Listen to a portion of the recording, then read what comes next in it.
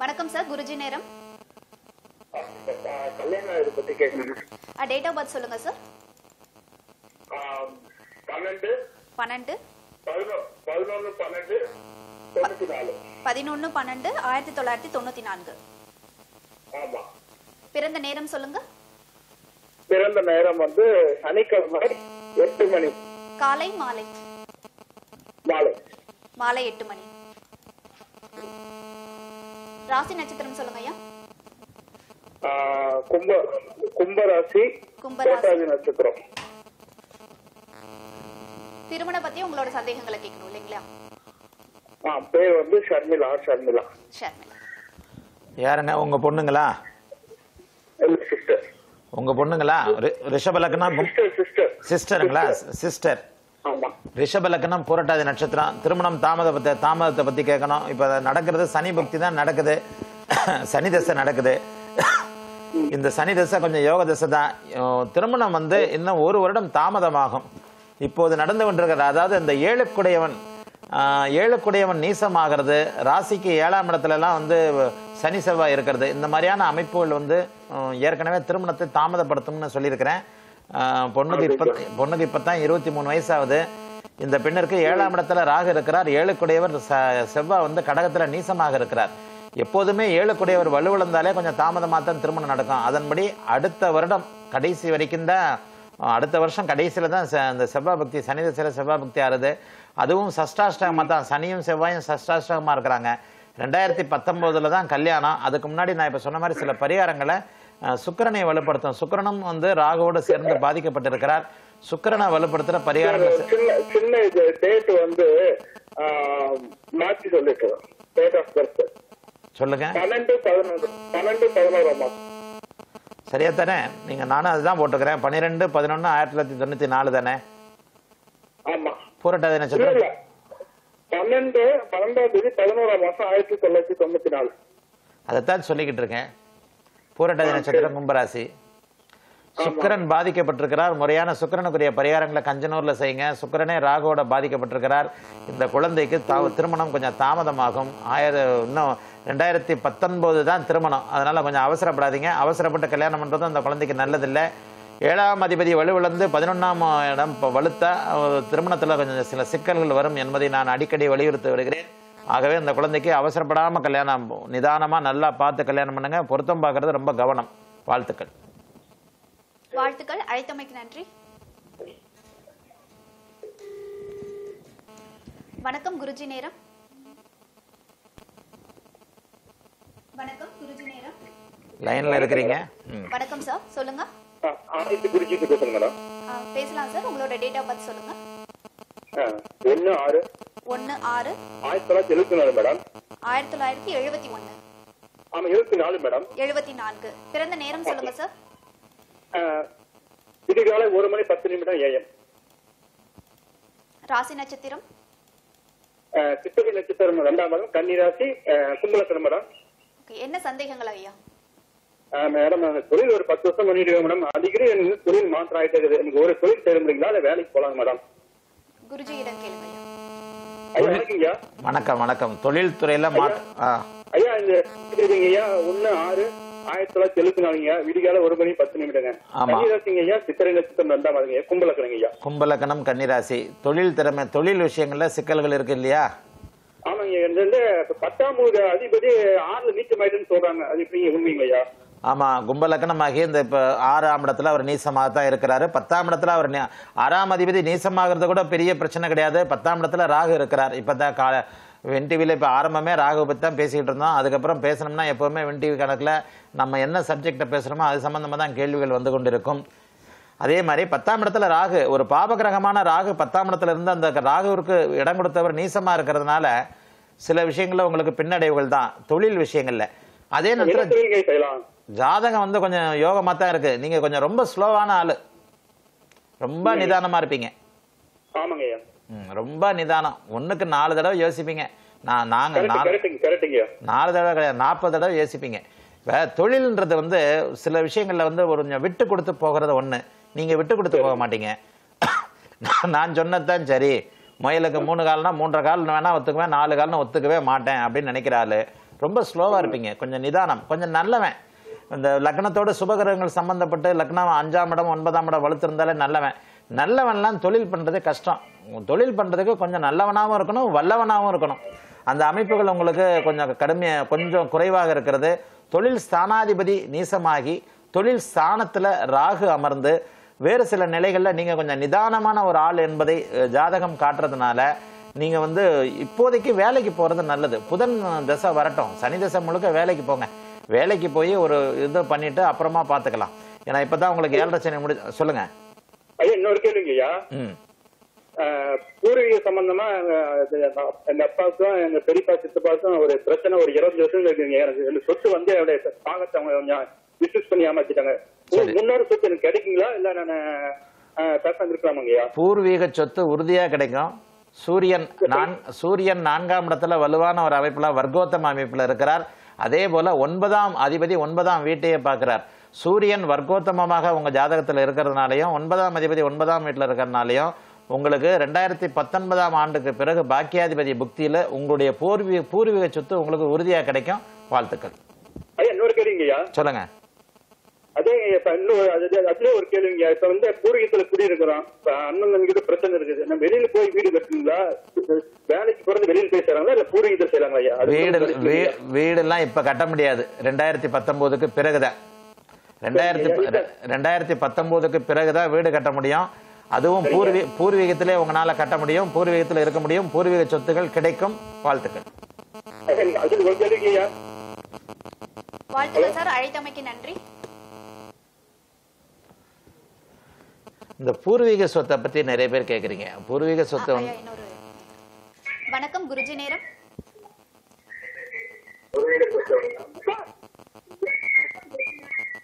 ஐயா TV volume கம்மி பண்ணிடுங்க.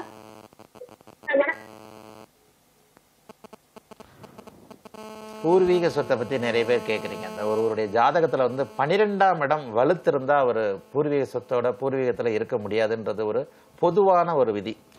பூர்வீக சொத்தை பாக்குறதுக்கோ பூர்வீகத்தை அனுபவிக்கிறதுக்கோ நிறைய விதிகள் ஜோதிடத்துல இருக்கு. அதுல ஒரு முதன்மையான விதி அப்படின்னு சொன்னா 12ஆம் இடம் எவர் ஒருவருக்கு வலுத்திருக்கிறதோ அவர் பிறந்த இடத்தை விட்டு பூர்வீக இடத்தை விட்டு வெளியே வந்துடுவார். திரும்பி அவர் சில பேர் பாத்தீங்கன்னா பிறந்து ஒரு 10 வயசு 15 வயசுல சொந்த ஊரை விட்டு வெளியில வந்துட்டு திரும்ப அந்த சொந்த ஊருக்கு போக முடியாதவர்களே இருக்கிறாங்க.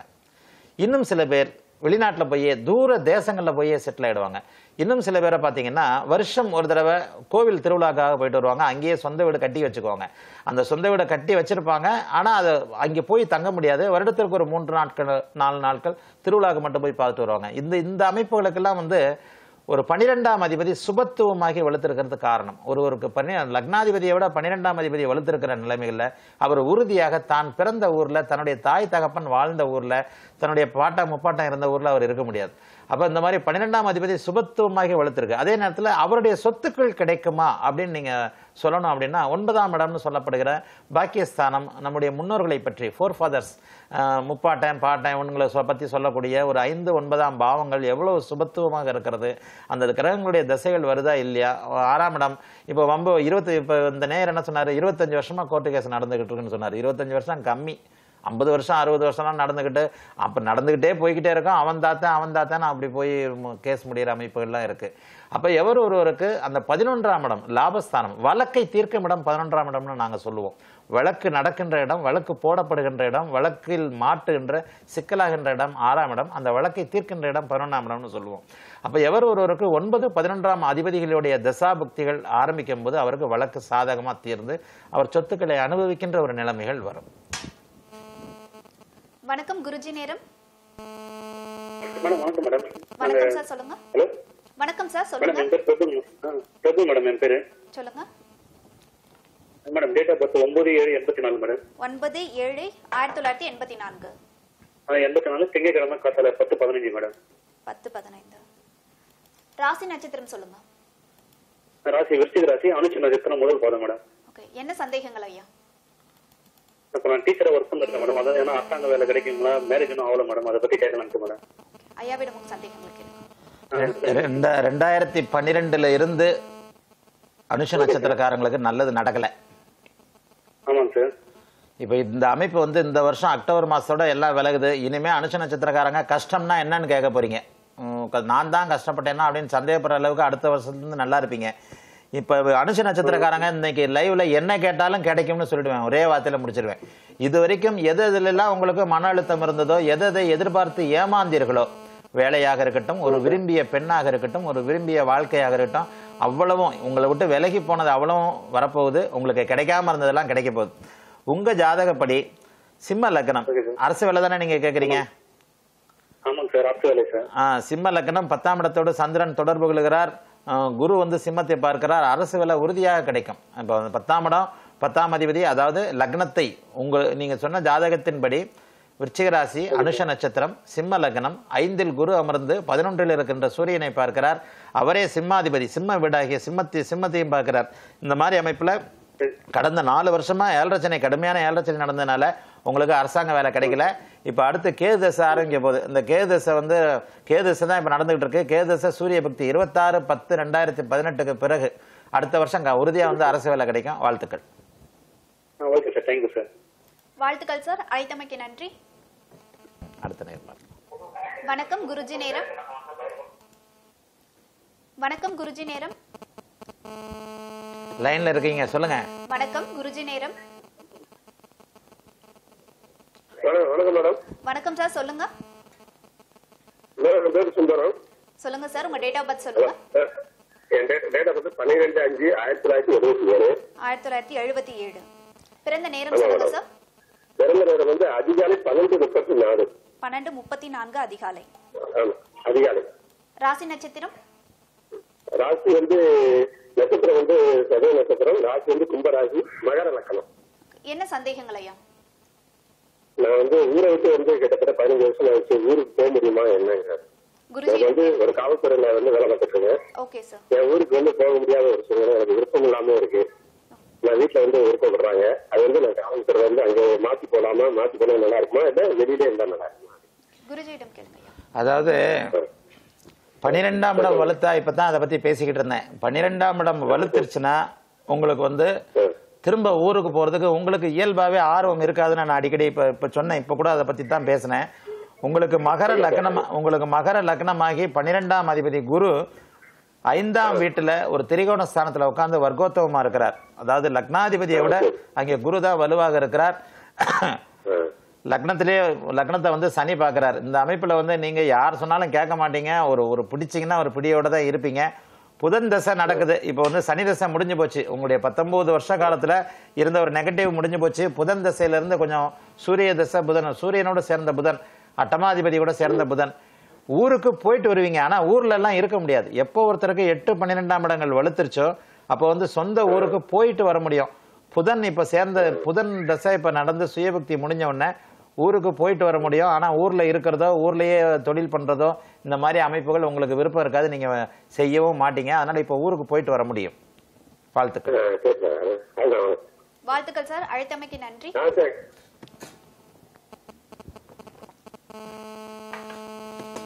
வணக்கம் குருஜி நேரம். ஹலோ, வணக்கம் மேடம். வணக்கம் சார், சொல்லுங்க. டேட் ஆஃப் பர்த் வந்து 20/6/1967. 1967. ஆமாங்க. பிறந்த நேரம் சொல்லுங்க சார். பிறந்த நேரம் மாலை 4:55. 4:55. ராசி நட்சத்திரம்? ராசி அனுஷ நட்சத்திரம், விருச்சிக ராசி. ஓகே, என்ன சந்தேகங்கள் ஐயா? எல்லாமே சந்தேகம் தானுங்க. எதுவுமே வேலை, திருமணம் எதுவுமே இல்லை. வேலை, திருமணம் எதுவுமே இல்லை. 2012 இருந்து எதுவுமே இல்லைன்னு தான் அனுஷ நட்சத்திரத்துக்கு எழுதிக்கிட்டு இருக்கிறேன். வின் டிவில சொல்லிக்கிட்டு இருக்கேன். இப்ப இந்த நீங்க சொன்ன இந்த அனுஷ நட்சத்திரம்னு சொன்னாலே வாழ்க்கையில வந்து கடந்த 5 வருஷ காலமா வந்து ரொம்ப சிக்கல்கள் அப்படின்றத நான் தெளிவா சொன்னேன். அதே மாதிரி இப்ப வந்து ஜாதகத்தை எடுத்துக்கிட்டீங்கன்னா உங்க ஜாதகம் நல்லா தான் இருக்கு. அனுஷ நட்சத்திரமா இருந்தாலும் வந்து லக்னாதிபதி 11ல இருக்கிறாரு. சுக்கிரனும் குருவும் சேர்ந்திருக்கு. பௌர்ணமி யோகத்துக்கு பக்கத்துல அடுத்த நாள் பௌர்ணமி யோகத்துக்கு பக்கத்துல பிறந்திருக்கிறீங்க. ரெண்டாவது, இது வரைக்கும் திருமணம் ஆகலைன்னு சொன்னீங்க. அந்த திருமணம் ஆகலை அப்படின்றதுக்கு வந்து இந்த சனி செவ்வாய் அமைப்புகள் தான். சனியும் செவ்வாயும் நேருக்கு நேராக பார்த்து கொள்கிறார்கள். அதே மாதிரி சுக்கிரனும் குருவும் வலுத்து ரொம்ப மிக நெருங்கி சேர்ந்திருந்தாலே தாம்பத்திய சுகம், புத்திரபாக்கியம் அது ரெண்டும் கிடையாது அப்படின்றத ஒரு இதில் எழுதியிருக்கிறேன். இது வந்து என்னுடைய ஆய்வில் நான் வந்து ஒரு 200-250 ஜாதகங்கள் இதை நான் நிரூபிச்சிருக்கிறேன். சுக்கிரன் தாம்பத்திய சுகத்திற்கு காரணமான ஒரு கிரகம். குரு பகவான் அந்த தாம்பத்திய சுகத்தின் மூலமாக கிடைக்கும் குழந்தை பாக்கியத்தை கொடுக்கிற ஒரு கிரகம். இந்த ரெண்டுமே வந்து மாபெரும் இயற்கை சுவர்கள் அப்படின்னு உருவகப்படுத்தப்பட்ட ஒரு விஷயம். இந்த மாபெரும் இயற்கை சுவர்களாக இருந்தாலும் ஒருவருக்குள் ஒருவர் இவர்கள் வந்து விரோதிகளாக அறிவிக்கப்படவில்லை என்றாலும் இருவருமே எதிர்த்தன்மை கொண்ட ஒரு கிரகமானவர்கள். அதுக்காகத்தான் ஞானிகள் வந்து தேவகுரு அசுரகுரு அப்படின்னு சொன்னாங்க.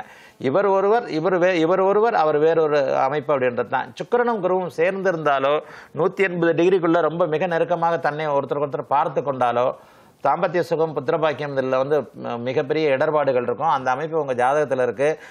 செவ்வாயை வலுப்படுத்துகிற முறையான பரிகாரங்களை பண்ணிக்கோங்க. அனுஷ நட்சத்திரம்ன்றதுனால எல்லா பின்னடைவுகளும் வருகின்ற அக்டோபர் மாதத்தோட விலகுது. அக்டோபர் மாதத்திற்கு அப்புறம் வேலை, தொழில், வியாபாரம் எல்லா விஷயங்களும் உங்களுக்கு நல்லா இருக்கும். வாழ்த்துக்கள். வணக்கம் குருஜி. நேரம். ஹலோ, வணக்கம்மா.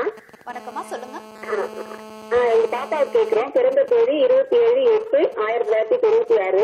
1996. பிறந்த நேரம் சொல்லுங்கம்மா. பிறந்த நேரம் விடிகாலம்பரம் 4:10மா. 4:10. ராசி நட்சத்திரம். ராசி வந்து மகர ராசி, திருவோண நட்சத்திரம், கடக லக்னம். என்ன சந்தேகங்களம்மா? படிப்பு விஷயமாவா? அம்மா, பாப்பா இப்ப வந்து IAS அந்த IES படிச்சிருக்கா. சரிங்க.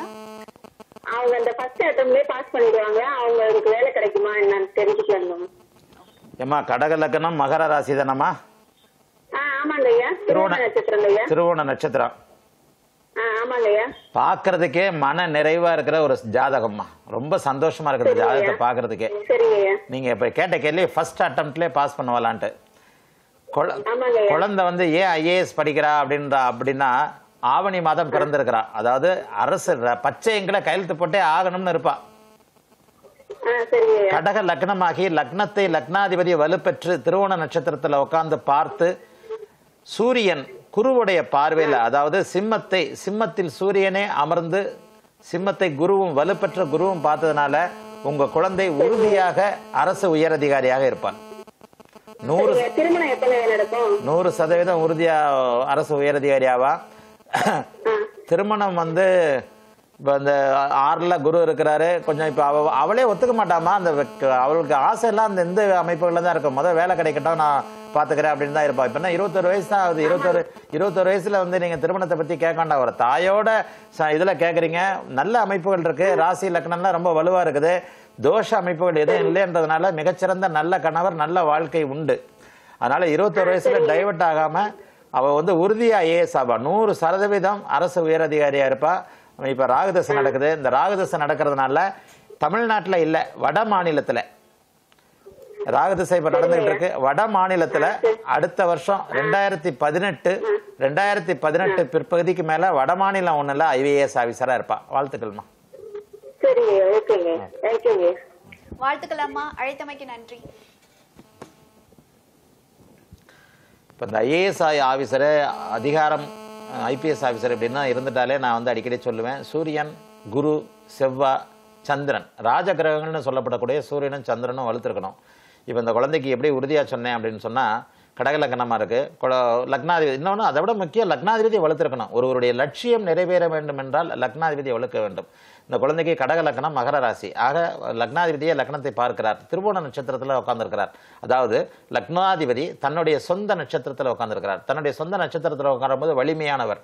அப்போ அந்த குழந்தை வந்து IASக்கு உறுதியாக எந்த விதமான கவனச்சிதறல்களும் இல்லாமல் படிக்கும். எந்த விதமான கவனச்சிதறல் இல்லாமல் நான் உறுதியாக ஒரு அரசு உயரதிகாரி ஆகணும், IAS ஆகணும் அப்படின்றதுல தன்னுடைய இது. எத்தனை பேர் ஆசைப்படுவது என்பது வேறு, அது நிறைவேறதுன்றது வேறு இல்லையா? எனக்கு கூட தான் நிலாவை பிடிக்கணும்னு ஆசை. ஆனால் நிலாவுக்கு பக்கத்தில் நான் போக முடியாதே. அதனால ஜாதகம் வலுவாக இருப்பவர்கள் பிடித்தே தீருவார்கள். அந்த அமைப்பு வந்து லக்னாதிபதி வலுவாக இருக்கிறது தான். அப்போ லக்னாதிபதி வலுவாக இருந்து துணை அமைப்புகளும் சேரும்போது உறுதியாக அவருடைய லட்சியம் நிறைவேறும். இப்போ இந்த குழந்தைக்கு நான் வந்து 100% IAS ஆஃபீஸராகவும் பச்சைங்களை கையெழுத்து போடும் அப்படின்னு சொன்னேன். ஏன் சொன்னேன்? கடக லக்னம். கடக லக்னத்தில் லக்னாதிபதி லக்னத்தையே பார்க்கிறார். தன்னுடைய சொந்த நட்சத்திரத்திலிருந்து பார்க்கிறார். அடுத்து அரசு வேலைக்கு அரசு அதிகாரம் கிடைக்கணும்னா சிம்மமும் சிம்மாதிபதியும் வலுத்திரணும்னு நான் நிறைய எழுதியிருக்கிறேன். இப்போ இந்த குழந்தை ஆவணி மாதம் பிறந்திருக்கிறது. ஆவணி மாதம் பிறந்திருக்கும் போது சூரியன் வலுவாக இருக்கிறார். அந்த சூரியன் வலுவாக இருந்ததோடு மட்டுமல்லாமல் தனுசில் இருக்கின்ற குரு 9ஆம் பார்வையாக அந்த சூரியனையும் சிம்மத்தையும் பார்க்கிறார். ஆக சிம்மமும் சிம்மாதிபதியும் வலுத்து ராஜகிரகங்களான சூரியனும் சந்திரனும் வலுக்கும் போது உறுதியாக அந்த குழந்தை வந்து இந்த அமைப்புகள்ல இருக்கும், அரசாங்க அமைப்புகள்ல இருக்கும். சரி, எப்படி வந்து இப்போ அவங்க கேட்டாங்க ஃபர்ஸ்ட் அட்டம்ப்ட்லயே பாஸ் பண்ணிடுவாளா, அவ என்ன இது பண்ணுவா, அடுத்து என்ன இதுல இருப்பா. இப்போ வந்து ராகு தசை நடந்துகிட்டு இருக்கு. ராகு வந்து 3ஆம் இடத்துல அந்த குழந்தைக்கு பார்த்துருக்கிறேன், உச்ச புதனா இருக்கிறார். புதன் உச்சமா இருக்கு. ராகுவோட இருக்கும்போதே சிறந்த படிப்பறிவாளி, அருமையான கிரகிக்கும் தன்மை அந்த குழந்தைக்கு இருக்கும். அருமையா படிப்பா, நல்ல மார்க் எடுத்திருப்பா, எல்லா விதத்திலையும் ஒரு தகுதியுள்ள ஒரு குழந்தையா இருப்பா. இப்ப இந்த ராகுவோட வேலை என்ன, வடக்கு திசையில நகர்த்துதல், வடக்கு திசை நோக்கி ஒரு நல்ல செல்வாக்காக இருக்க வைக்குதல். ஏன்னா அது கன்னியாராகு, அவருக்கு வீடு கொடுத்தவர் அங்கேயே உச்சமாக இருக்கிறார். 2 பேருக்கும் இடையில ஒரு 18 டிகிரிக்கு மேல விளக்கம் இருக்கிறது. இந்த அமைப்பின் மூலமாக இந்த குழந்தை IAS தேர்வுல பாஸ் ஆகி வடக்கு திசையில், இப்போ ஐஏஎஸ்ன்றது முதல் இதில் வரும்போது வேறு சில அவர்களுக்குன்னு சில இருக்கிற விதிமுறைகளின்படி ஒரு வட மாநிலத்தில் இருக்கும் அப்படின்னு சொன்னேன். அதுதான் ஒரு ஜோதிடத்தில் அந்த சூரிய சந்திரர்கள் வலுவாக இருப்பதும் லக்னம் வலுவாக இருப்பதும் அதைவிட மேலாக நடக்கும் தசாநாதன் எந்த அமைப்பில் இருக்கிறார், அவர் வலுவாக இருக்கிறாரா. இப்போ தான் ராகு திசையை பற்றி தான் காலையிலேருந்தே பேசணுமே. ஆமேடம், எருதுசுரா, நண்டு கன்னி 5 இடம்னு சொல்லுவோம். மேஷம், ரிஷபம், கடகம், கன்னி, மகரம், இந்த 5 இடங்கள்ல இருக்கிற ராகு தான் கொஞ்சம் நல்ல ராகு. பார்த்துடலாம். வணக்கம் குருஜி, நேரம். வணக்கம் சார், டேட் ஆஃப் பர்த் சொல்லுங்க மேடம். டிவி வால்யூம் கம்மி பண்ணிடுங்க மேடம்.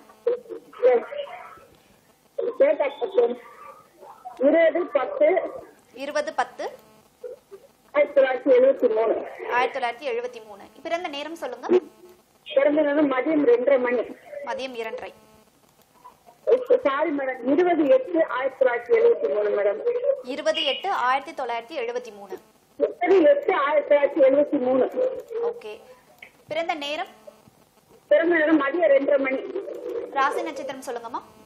ராசி வந்து பரணி நட்சத்திரம், மேஷ ராசி, தனுசு லக்னம். என்ன சந்தேகங்கள்மா? அவங்களுக்கு வந்து கூட்டு தொழிலா பண்றாங்க மேடம். எங்க அண்ணன் அவங்களுக்கு வந்து தனியா தொழில் அமைச்சு அவங்களா பண்ற மாதிரி தொழில் அமைப்பு பத்தி பேசணும் இல்லைங்களா? குருஜி நடந்துட்டு இருக்கு மேடம். தனுசு லக்னம், அஷ்டமச்சனி நடந்துகிட்டு இருக்கு. அஷ்டமச்சனி முடிய போகுது. அதே நேரத்துல குரு தசையில சுக்கிர புக்தி வரப்போது. இந்த ஜாதகருக்கு சுக்கிரன் நீசமாக இருக்கிறார் 10ஆம் வீட்டுல. குரு சுக்கிரன் எப்பெல்லாம் தனுசு லக்னத்துக்கு சுக்கிர புக்தி வருகிறதோ அப்ப வந்து ரிஸ்க் எடுக்க கூடாது. இவருக்கு அடுத்த பிப்ரவரி மாதம் 2018 முதல் குரு தசையில சுக்கிர புக்தி நடக்க இருக்குது. தொழில் ஸ்தானத்துல சுக்கிரன் நீசமாகவும் அந்த சந்திரனுக்கு 6ஆம் வீட்டுல மறைஞ்சு இருக்கிறார். ஆகவே இப்போது பார்க்கின்ற ஒரு தொழில் அமைப்புகள்ல ரிஸ்க் எடுக்க கூடாது. தனியாக தொழில் பண்ணக்கூடாது. கூட்டு பிரிய வேண்டாம், தனி தொழில் வேண்டாம், எந்த விதமான ரிஸ்க் எடுக்கக்கூடாது. ஒரு 3 வருஷத்திற்கு சாதகமற்ற ஒரு அமைப்புகள் நடக்க இருக்கிறதுனால, குறிப்பா சொல்ல போனா கடன்காரன் ஆக்குறது அப்படின்ற அமைப்பு இருக்கிறதுனால உங்களுடைய அண்ணனை வந்து ஒரு 3 வருடத்திற்கு தனியாக தொழில் செய்கிற ஒரு இதை வந்து இருத்தி வைங்க. ஒரு தனியா தொழில் பண்றது நல்லது இல்லை, அதை பத்தி வேண்டாம். ஆக இந்த சுக்கிர புக்தி முடிஞ்ச உடனே குருதச சூரிய புக்தியில இருந்து ஜாதகம்லாம் யோகமா தான் இருக்கு. இந்த சுக்கிரனை வந்து நீசன் பார்க்கிற ஒரு அமைப்பு இருக்கு. அதாவது லக்னாதிபதியே நீசமாகி சுக்கிரனை பார்க்கிறார். அந்த அமைப்பினாலதான் சுக்கிரன் வலுவாகிறார். எந்த ஒரு தனுசு லக்ன ஜாதகத்திற்கும் சுக்கிரன் வலுவாக கூடாது.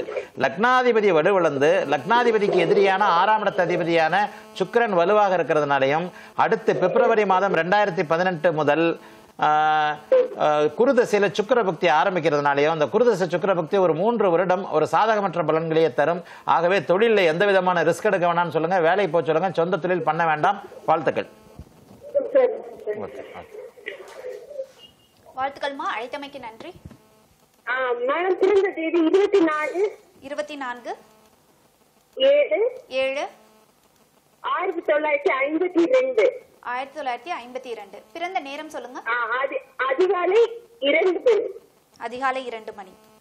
ராசி நட்சத்திரம் சொல்லுங்க மேடம். கடக ராசி, ஆயில்ய நட்சத்திரம், ரிஷப லக்னம். என்ன சந்தேகங்கள்மா உங்களுக்கு? மேடம், இது வந்து என்னுடைய அப்பாவினுடைய ஜாதகம். அப்பாவினுடைய தொழில் கடந்த சில வருடங்களாக சரியில்லை.